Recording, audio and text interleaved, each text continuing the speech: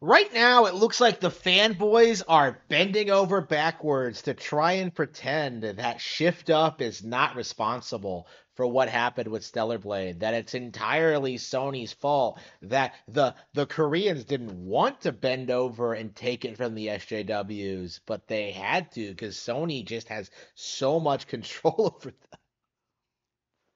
This was a tale as old as time, something we've been seeing honestly since the 90s, right? The image that PlayStation is like the hardcore mature game for mature gamers is not, never has been true. And I've talked about this like for years and years.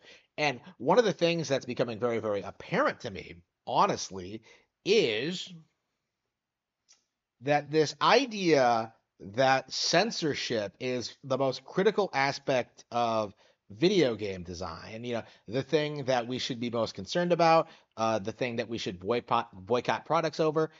To me, this is a complete non-issue. If anything, like I would want companies to censor gay shit for the West. Like I would have no problem with censorship when it comes to certain topics, right? Like I have no problem with that, and I have no problem with Sony or Shift Up, censoring Stellar Blade because I think the reaction to this change really em- uh, indicates just where everyone's interest in this game was coming from, right? It had nothing to do with the character, it had nothing to do with the design, it had nothing to do with the game itself, right? It was entirely based on this premise that this game was going to stick it to the SJWs, which is of course ridiculous because the SJWs don't have any real control over the gaming industry. I've been talking about this for a long time, but there's very strong like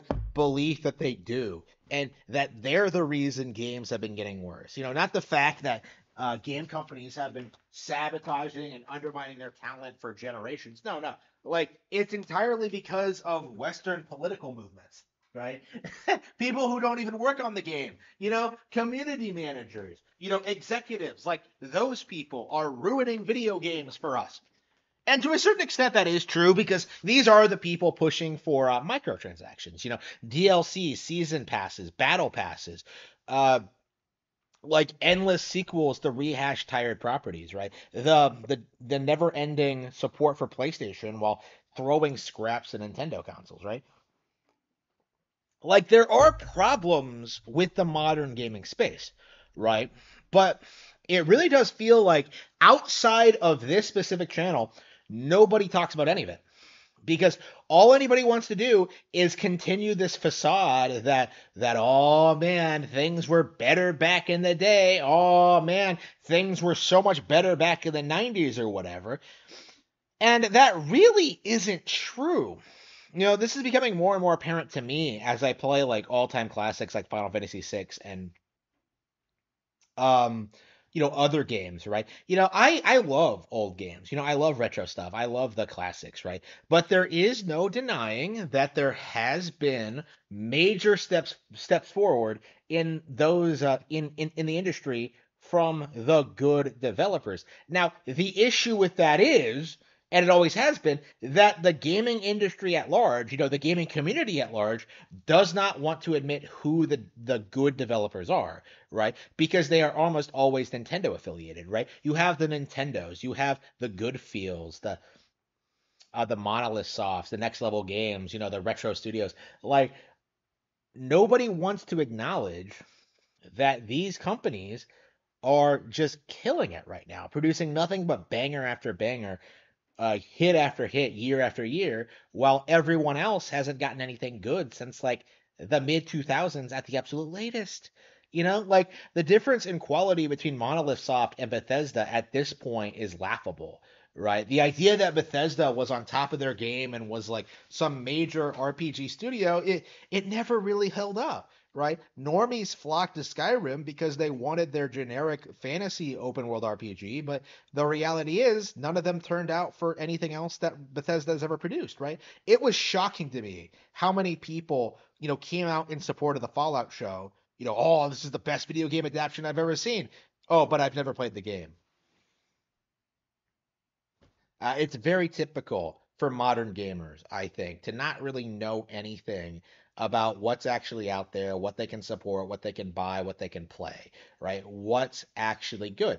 And this is why we keep running into this issue every generation. People don't want to admit that these companies that align with PlayStation are completely are complete trash, right? Stellar Blade failing at release did not surprise me at all. It was so evident to me that I didn't even really bother pointing it out, right? I knew this was going to happen. I was looking forward to it because, yeah, you brought this on yourself. Congratulations, you played yourself. You could say. Like the reality is, there was no Stellar Blade is not all that impressive. Like this isn't anything unique or interesting. Bayonetta 3, Astral Chain, Bayonetta 2, right? Like, what does Stellar Blade do differently than those games? Better than those games, honestly. Like the game that people love to compare Stellar Blade to, Nier Automata, like, I don't even see Stellar Blade being better than that, honestly. Not that, like, Nier Automata is good, right? But it's the same kind of overlap, right? The same kind of mindset, the same kind of like obsessive need for like coom material in your video games, right? Like there's nothing really of value to Nier Automata or Stellar Blade, but because they have attractive females attached to them, right? Well, alleged female in 2B's case, like because you have these things shoved in your face that are that are uh, that are like coom friendly. Like you see a lot of people come out and try to say that like this is gonna be the game of the year. Oh man, I we love female characters in games. Oh, as long as they're titillating and attractive. Again, it is downright pathetic seeing seeing these people behave the way they do.